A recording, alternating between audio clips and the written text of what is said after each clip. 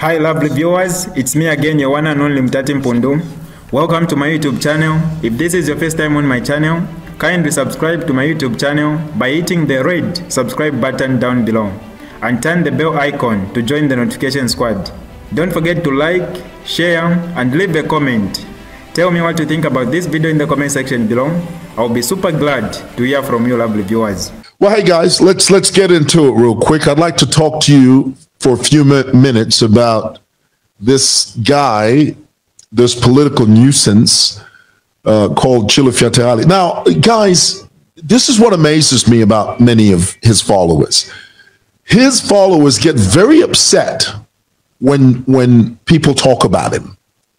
But for some reason, they give him a pass when he talks about the whole world. I've never really been able to understand that. Honestly, really,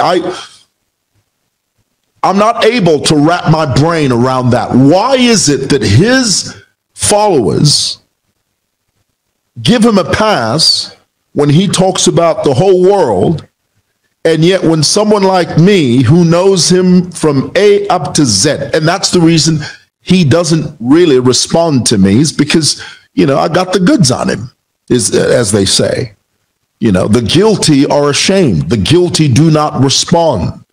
You know, there was a time that Tayali felt that he was the be-all and end-all. But he's not. You know, and we're here to challenge that. Not unfairly, purely based on fact. So here it is. Let me bring you up to speed. Earlier today, he writes something about the First Lady.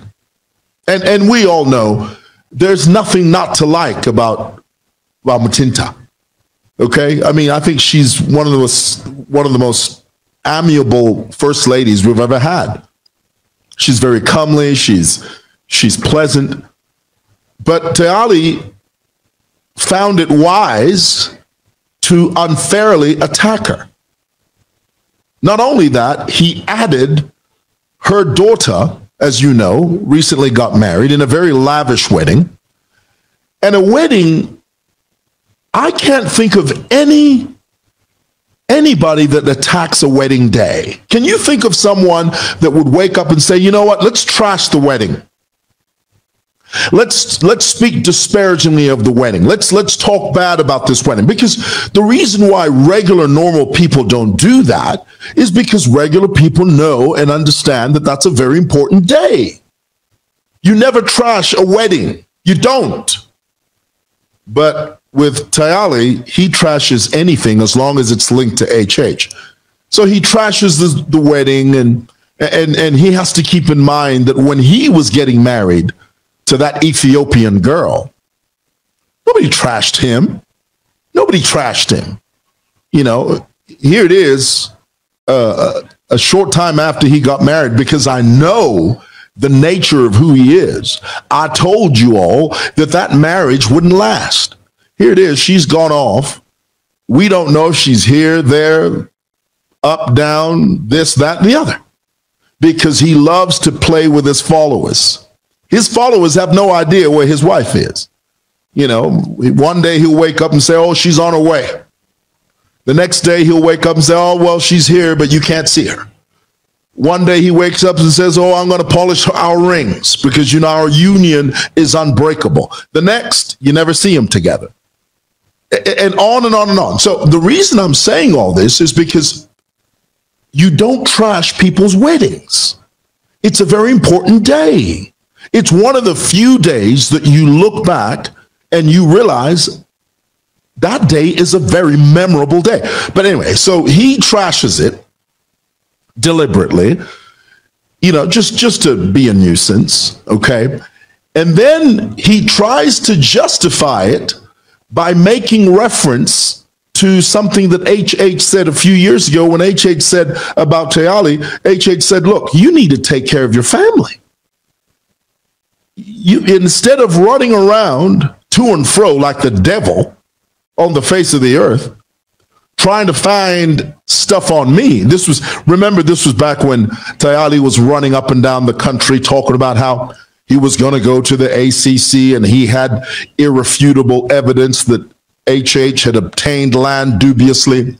and that he was going to make sure that HH would not appear on the ballot, and that it was his God-given intuition to make sure that this man, HH, never becomes president. Remember that? You running all over the place. Well, that was when HH made reference to him and said, young man, take care of your family. Take care of your family. Your newborn baby needs you as a father. Katayali kafulwa. Hey, and this is what I find disturbing about this guy, is that somehow he thinks that HH is his peer. Are you getting that? Do you get that vibe? Let me say that again. Tayali thinks that HH is his peer. Do you know what a peer is? A peer. Tell me in the comments if you know what a peer is. I need to get your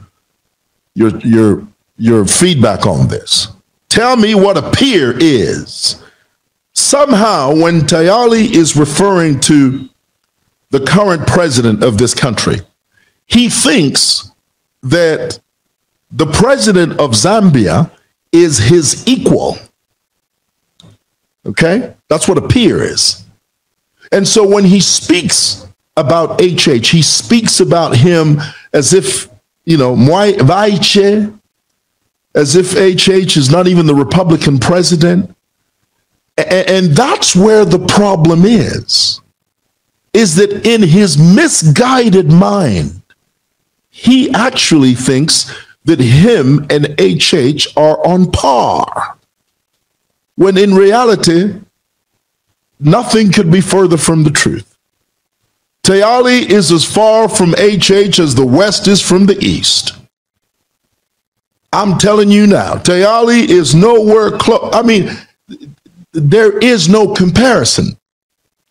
Now, here's what I find strange. Earlier today, he says, he made reference to a case where a ZAF commander, Zambia Air Force commander, Bachimesi, has been acquitted of money laundering and other things. Tayali says, well, you see, it's very easy to accuse, but it's not easy to convict.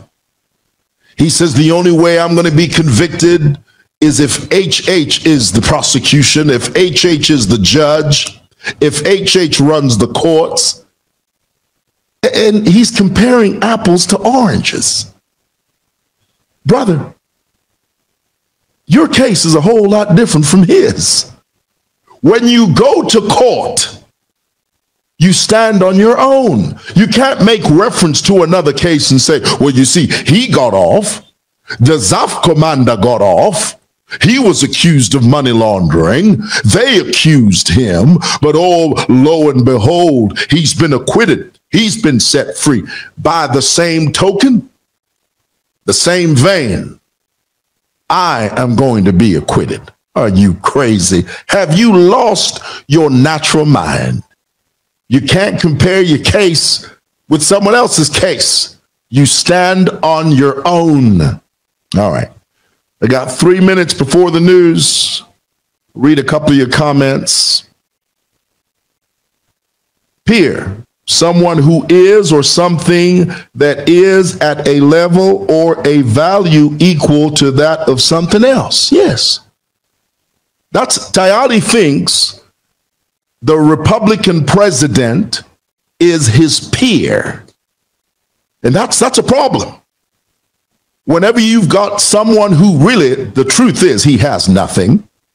Everything he is, everything he espouses to be is purely dependent on handouts. Purely. He doesn't work. He can't work. He doesn't have the gumption to work because he doesn't have the capability. He doesn't have the wherewithal. He doesn't have the know-how to get up in the morning, go to work an 8-to-5 job, or start his own business, be an entrepreneur. He knows nothing of that. All he ever does is wake up, turn on the microphone and the camera, and he gets a few kwaches from Say this, I'll give you 5,000 kwacha. Say this, I'll give you X amount of money. That's all he ever does. So he cannot be HH's peer. He can't. But in his mind, he thinks he's HH's peer, which he's not.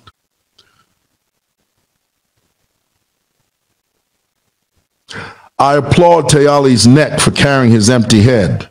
It's not easy. Here, brother. Let's drink to that. Goodness, let's drink to that. That's worth drinking too. All righty, guys, thank you so much. Thanks for watching. Go watch the news. We'll talk to you again tomorrow. God bless. Good night. This is DJ Mutati exclusive.